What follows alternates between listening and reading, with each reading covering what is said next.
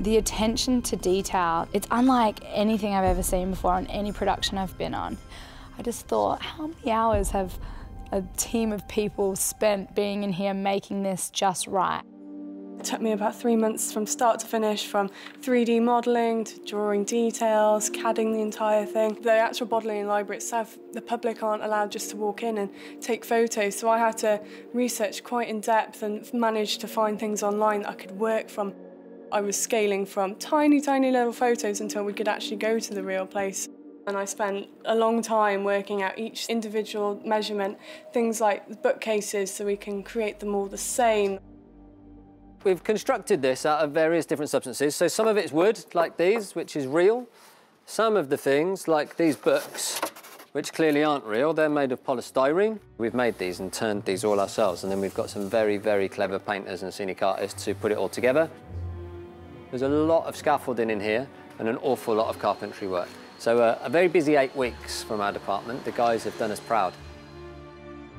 I remember trying to hush people when we were in there. I was like, oh yeah, we're actually just on a set. We don't have to be quiet. This isn't a real library. It's got that cathedral-like experience of academia right here in the middle of a studio. The scale of what they're trying to achieve through the design, through the sets, is phenomenal. It never stops making me just gasp. You can see the workmanship, they're geniuses. We've got a lovely real pine floor which has been stained, which makes everybody feel like it's a nice, big, heavy, real space when they're walking on it. The big glass window at the front was so incredible, and it really let a lot of light in. So we have some lovely foam workers that come in, and we sit with them and we work out the size of our mullions, and then our scenics go in and make them feel like real stonework, aging the glass, and also our graphics department recreating the lovely crests that go on the window. So outside of these windows, there's huge, big PVC printed backdrops. Looking this way, we can see the extent of the whole space. So there's not really much of a roof on it, a whole world of rigging and wires and lights. So upstairs here on the balcony, lots more fake books.